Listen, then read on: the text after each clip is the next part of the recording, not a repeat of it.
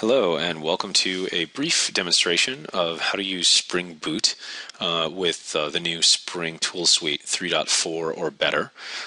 This is Spring Boot is a new project that's been enabled by in part by the new conditional annotation infrastructure in Spring Framework 4.0. So it's very simple. We can create we're going to show you how to use how to create a REST-based service with Spring Boot from scratch in just a few seconds. So what I'll do is pick a Spring Starter project, and we'll call it, have a default name of demo is fine. What's interesting though is that you can pick a number of different libraries and features of Spring Boot to have automatically added into the class path of the application. And in this case, what I'm going to do is have it use an embedded web container, which is Tomcat, but you can, there's a few other options. And then I'm also going to include the Actuator libraries, and you can see here some of the other supported Spring Boot environments, and there's more support for Spring Boot on the way as the year gets on, and as Spring Framework 4.0 has some more time. So I'm going to choose the Actuator to give me some self-health metrics and some very lightweight ability to do status monitoring and some other kind of convenient, developer convenient utilities that I'll demonstrate for you in just a moment. So if I click next, you see here that it just the starters at projects that it points to are on the internet. We host them, so if there's ever an update, you don't need to wait for the latest Spring Tool Suite release to consume those. So I'm just going to click Finish. And that's going to create my Spring Boot application. Now, I can literally just right-click on that and say Run as Java App, and it will fire it off for me.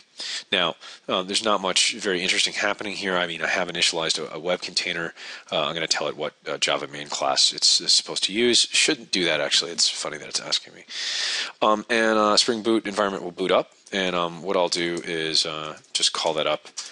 And we should get a white label error page because there's really no sort of code that we've written to tell it to react to anything at this point. But we can fix that right quick. You see here's the Java main class that you're using to run it as a Java app. So what I'll do is I'll just create a new class and call this greeting. Click Finish. Oh, I should point out also that all the sort of Maven dependencies are kind of handled for you. All the class path has been updated, so you don't need to worry about that. That's what you did when you checked off those boxes before. So what we'll do is very simply just annotate, write a teeny little bit of very clean code, and use annotations to indicate that this is going to be a Spring MVC controller. And then import that class. And then what we'll do is just add a method here and have it do something. So have it return a string with the method name of greeting. There we go. And then just have it return a string. Hello. Very, very simple. Literally hello world here. And then I want to tell it what URL to react to. So I'm just going to use the @request mapping. So this is the absolute bare minimum sort of amount of configuration that you're working with, and you're doing it right here in code, very clean. So and then we'll call this /greeting, and let's spell that right. Great. So that's the URL it's going to respond to. Then import that class. The very last thing to do in these 3 steps here is just add a response body. So a response body object, and that will make sure the correct content type is there. Great. All right. So now we're all set. We just hit save, and you can just rerun the service by clicking this little button in Eclipse, and come over here.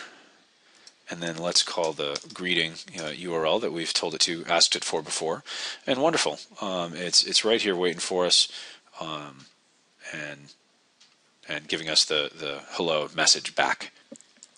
The nice thing about including the Actuator endpoint is there's a few other things you kind of get for free. You can just ask for environment information about that REST service, and it will provide it for you. You can ask for some basic health metrics, extremely just basic text-based stuff. Obviously, this is all extensible if you need something fancier, but it'll tell you what beans are running in that particular application context for that application. You can have it include some sort of user-defined information about the service. I'm also going to have it have some metrics. How many times has this service been called? That sort of thing. I'd like a stack trace, for example, or maybe even a memory dump. Again, all this sort of available by just simple REST JSON commands, and even tell the service to shut itself down and revert back to the error page. So extremely quickly, you see that in seconds you can really get a very robust REST service that has just the libraries you need and the features you need, so that there's no bloat. This is great for when you're developing very lean services that have short dependency trees on them. Or others sort of very tightly scoped services. So thanks. Hope you enjoyed the demo, and look forward to hearing your feedback on the Spring Framework 4.0 release and the new Spring Boot capabilities, particularly within inside of Spring Tool Suite. Enjoy, and thanks. Bye.